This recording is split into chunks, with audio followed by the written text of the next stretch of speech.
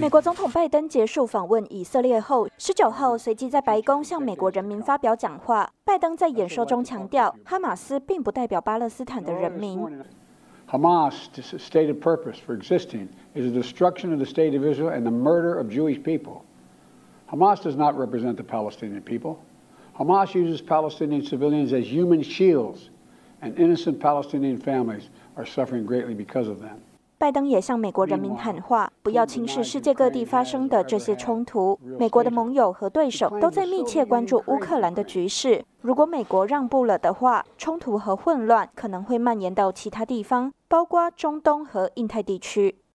Beyond Europe, we know that our allies and maybe most importantly our adversaries and competitors are watching. The risk of conflict and chaos could spread in other parts of the world, in the Indo-Pacific, in the Middle East, especially in the Middle East. When terrorists don't pay a price for their terror, when dictators don't pay a price for their aggression, they cause more chaos and death and more destruction.